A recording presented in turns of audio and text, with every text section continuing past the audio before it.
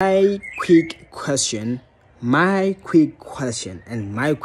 you right now: who do you refer to as your own brother or your sister, or the one closest, or the one that you trust?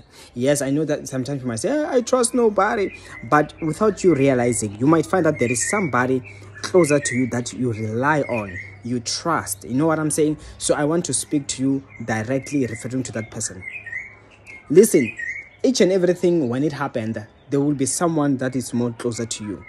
That is why I want you to have a mindset where, if you are to get to a point where you are betrayed, behave like the Lord Jesus. The man on earth, he was ahead of time. And what do I mean? I don't remember him being upset that Judas Iscariot betrayed him. I don't remember him being upset that Peter denied him. All he focused on was the next thing to happen.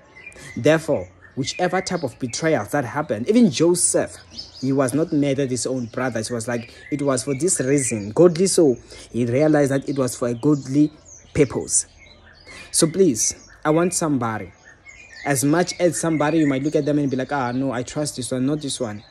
Learn to leave a room for disappointment.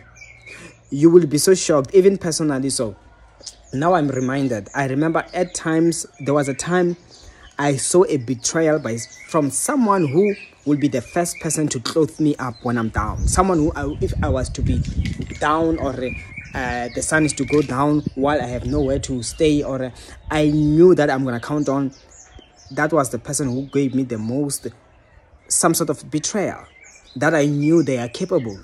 That is why I want to pray that may God help you. May you also not betray others, because sometimes I'll be telling you this while you are also doing this to other people.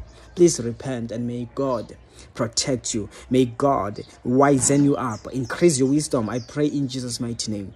Amen. And of course, that's all I had. My details down in the comment section below. See you next time.